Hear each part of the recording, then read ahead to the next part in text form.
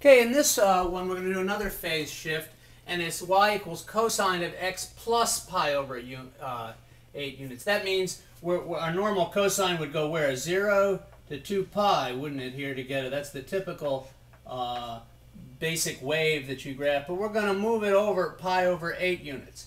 Now, how do I establish that pi over 8 correctly? Well, look, this is 2 pi, right? This has got to be pi. This has to be pi over 2. This is pi over 4. So half of pi over 4 is pi over 8. It's just a little bit like this. It's about right here. There's minus pi over 8. Okay? And what I like to do is draw a fake y-axis here when I translate sometimes. And of course, with the cosine, we had a vertical asymptotes. But I'm calling this y hat. This is not a vertical asymptote. It's just that I'm showing that it just moved over pi over 8 units. So it's going to move over this way too. Notice by putting a little 2 pi there, I establish the scale. And that gives me a pretty accurate view of how much pi over 8 is, because I cut it in half, pi over 2, pi over 2, pi over 4, and I can figure out what pi over 8 would be.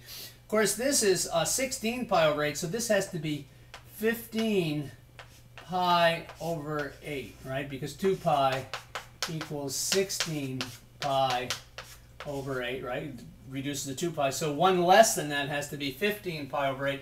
Notice I've established these two here.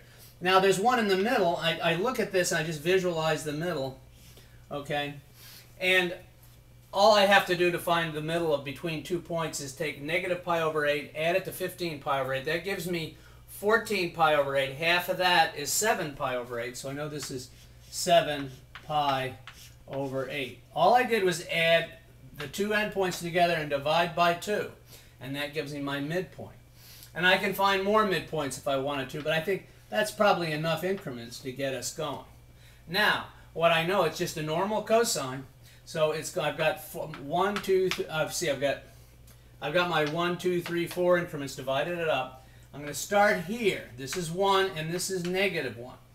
And then it goes down like this, and it's going to go down, hit down here, isn't it? It's the normal cosine wave, except instead of being right here, it's just been moved over exactly negative pi over 8 to the left, which is in the opposite direction of the sign. If you wanted to find this midpoint, you would take negative pi over 8, add it to 7, and you'd get 6 pi over 8. Half of that is 3 pi over 8. Same here. I take 7 and I get, I add that and I get 22 pi over 8. This is 11 pi over 8. You can get all 4 increments if you like. I usually only ask for the basic ones, the first, last, and middle. But there it is with all of them. And let me make this look a little better. It actually goes like this. Here it is. That looks a little nicer. Now, of course, we know it goes on forever in this manner. But if you put this fake y-axis and you establish a 2 pi and moves over, you could look at this and say, oh, well, this looks like the cosine that's been moved over pi over 8 units. Therefore, it's x cosine of x plus pi over 8. In other words, I could look at this and go back to this equation.